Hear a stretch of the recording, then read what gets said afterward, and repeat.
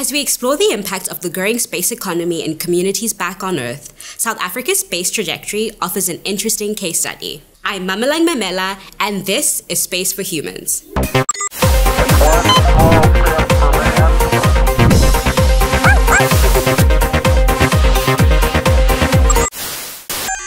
Like many nations in the global south, South Africa historically had a resource-based economy.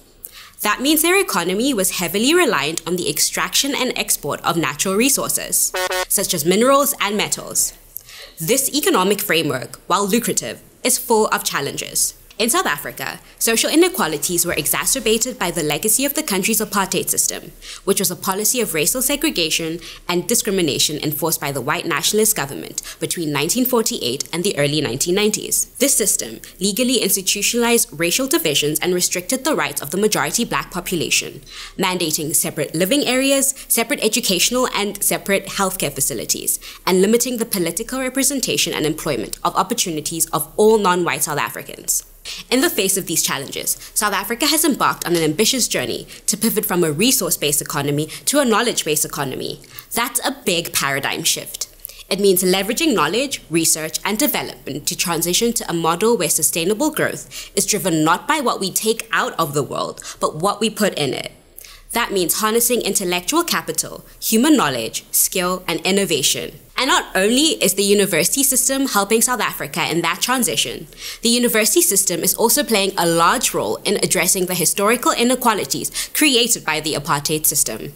It offers equal opportunities to all students from different backgrounds to pursue educational opportunities, and that is currently helping to create a black middle class.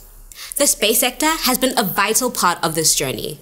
In 2010, the South African National Space Agency, SANSA, was established with the mission to provide leadership in unlocking the potential of space for the advancement and benefit of humanity. In launching a space industry, South Africa sought to lay the groundwork for a more sustainable and innovative future. A pivotal element here came in 2012 with South Africa's involvement in the Square Kilometre Array (SKA) project. The SKA, one of the largest scientific endeavors in astronomy, aims to build the world's largest radio telescope. And while this project does focus on scientific achievement, for South Africa, it acted as a catalyst for educational and economic development. Specifically, it supported the development of a robust educational infrastructure capable of producing a workforce skilled in science, technology, engineering, and mathematics, or STEM. For example, the SKA requires a significant number of PhD-level radio astronomers, far more than the country had at the project's inception.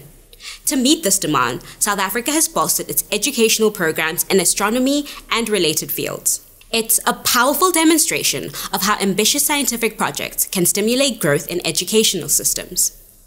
SKA simultaneously offered an opportunity to grow the university system, connect graduates with large-scale public projects, and kickstart the private sector, essentially developing an interdependent and interconnected set of institutions that could sustain long-term growth. By participating in cutting-edge research, South Africa is creating opportunities for its scientists, engineers, and students alike. One cool example of how the educational sector supports the private sector can be seen in the company called CubeSpace. CubeSpace is a spin-out of Stellenbosch University that manufactures the Cube ADCS, a technology that focuses on the stability and control of spacecraft in orbit. The focus on small satellites is particularly strategic for countries with emerging space programs. These projects are less costly and have shorter development cycles, making them accessible for nations looking to break into the space industry. They also offer practical benefits, like improving telecommunications and weather forecasting. And they're useful as educational tools too, allowing students and researchers to engage directly with space technology. These initiatives underscore the symbiotic relationship between government investment, the private sector, and education. By investing in space science and technology, South Africa is not merely aiming for economic diversification. It's also fostering an environment where collaboration and innovation can flourish.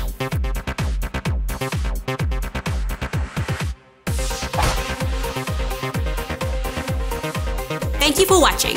Please like, share, subscribe, and hit that notification bell for more Space for Humans.